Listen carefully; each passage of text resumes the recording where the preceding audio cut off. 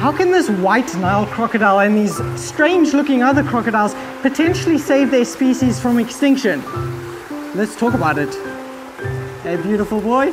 Now, there aren't many white Nile crocodiles out there. There are apparently 3, but I personally only know of 2 definitively, which is absolutely crazy considering between like 2005 and 2014, over 500,000 Nile crocs were hatched out. So potentially out of millions, only 2 white ones hatched out and survived. That's pretty crazy.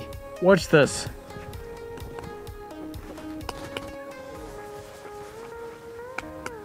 Or not. This is the incubator with 15,000 Nile crocodile eggs in here. It's absolutely toasty and very humid, as you can see by the condensation on the lens. 15,000 eggs at one farm, and they're still collecting more daily. And there are over 40 croc farms in South Africa alone. I mean, with the worldwide market, about 750,000 crocodiles are hatched out annually, which is an insane number, and still with that you see hardly any white ones. I'm watching you. So now crocodiles have one of the highest bite forces out there. Just got to stay away of his radius if he whacks me with his tail. They can chomp down at over 2,500 psi, which is like absolutely incredible. These specific crocodiles over here are absolutely insane. They may not be the biggest crocodile, they're the second largest, the most capable of taking down prey items. Having said that, this is the only species of crocodile, well, the species of crocodile that takes more human lives than any other wild animal, because they include us in their diet. Watching you. You see, crocodiles are intelligent, really smart, and they can actually, their cognition is able to work like together. They are that cognitive that they can work as a team, so to speak, in order to catch something. So he's like, I'm stalking you, Bryce, while I'm trying to get this guy to go inside his enclosure or his water. There's some big boys in there. Big boys. Some studies suggest that a love for animals has a genetic basis. So how do we teach those people who do not have that genetic predisposition towards loving animals like these that are your so-called unloved animals? Perhaps by curiosity? And what better way than a highly feared animal that looks bizarre and is almost intriguing, which gives it like a, let's say, a teddy bear aspect to it. But it's not a teddy bear. This guy is feisty. Curiosity is a basic element of our cognition, which is a huge motivator for learning. They call this the Goldilocks effect. Now, the original psychological term for fear of the unknown is xenophobia. Many of the human population have a fear of the unknown, this xenophobia, towards snakes, sharks, spiders, and in this case, crocodiles. One of the ways in which one can overcome fear is to learn about what you're afraid of, but in most cases, people are content with their fear of certain animals and don't really want to overcome that fear. So how can we help? And that's where these guys come in, your weird and wonderful yet funny looking crocs. And now, because they don't look like a typical crocodile, this sparks curiosity. And what did we learn about that in the neuroscience and psychology of curiosity? Well, that curiosity is a huge motivator for learning. Stay there, don't come out at me. And we only are afraid of things that we don't know about. So the more we learn, the less we're afraid. And if curiosity is a motivator for learning about something, then if you learn about it, then you're less afraid of it. So that's how we could get rid of fear of these animals. Got to watch out because there's crocodiles on both sides and there's nesting females here. Like this girl is probably going to go for you right there because she's protecting her babies. Are supposedly in there, but all her eggs have been collected.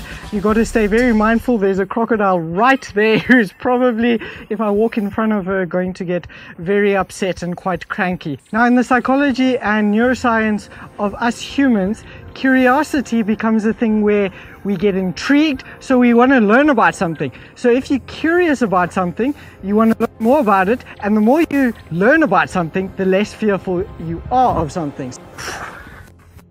The fly bugged me more than the crocodile there.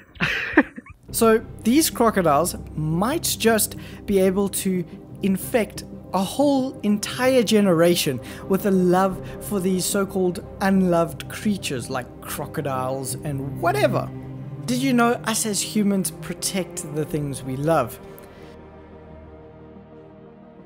So curiosity with something like a white Nile croc might just be the reason people fall in love with these animals. Hey, look at this little guy. Hey, hi, hi.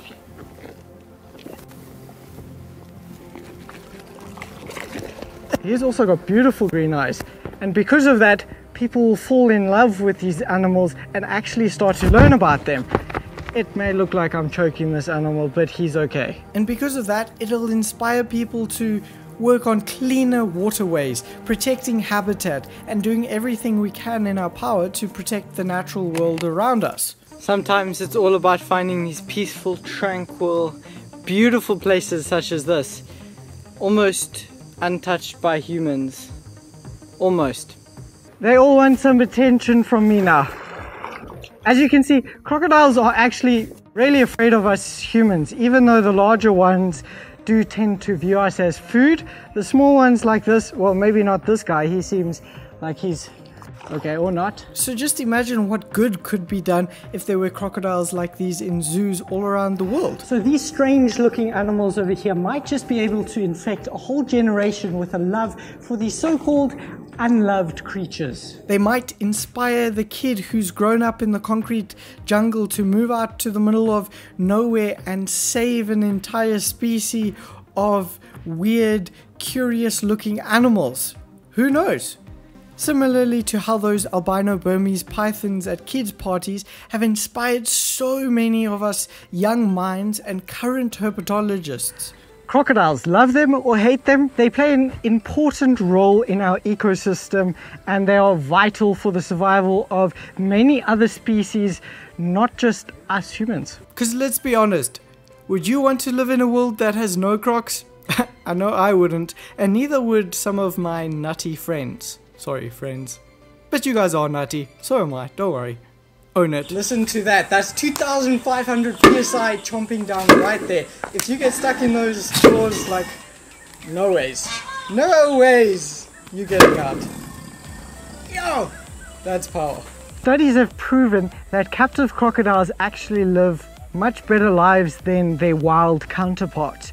So that is because of stuff like pressure, habitat destruction, pollution, building dams. All sorts of stuff has a huge impact on the wild population of Nile crocodiles. Maybe an animal like this can become an ambassador and help bring awareness to these wild crocodiles of its species that are struggling with things like pollution, pesticides, habitat destruction, persecution, human-wildlife conflict, change of environment, like dams being built. Maybe we could come up with an alternative solution and avoid this whole human-wildlife conflict issue. I mean, if you're educated on crocodile behavior, you could adjust how you could do things so there's no need to kill these animals and we can live in harmony together. So maybe a white crocodile is not a bad thing and can actually inspire those young minds who come up with these new incredible solutions. Just maybe. Ooh, this girl's perfectly beautiful. Wow, that was loud. Go. No. Go. Ooh. There, got a nice tooth.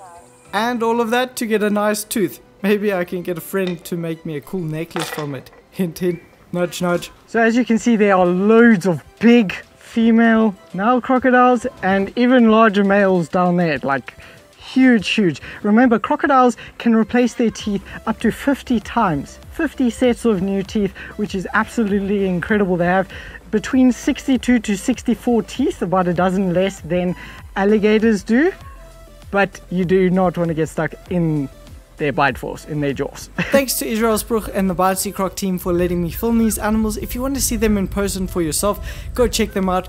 They are not going to be in South Africa for much longer, as they're going off to some incredible facilities overseas, and who knows, they might just be the reason for people to start dedicating their lives to saving these incredible creatures in the wild.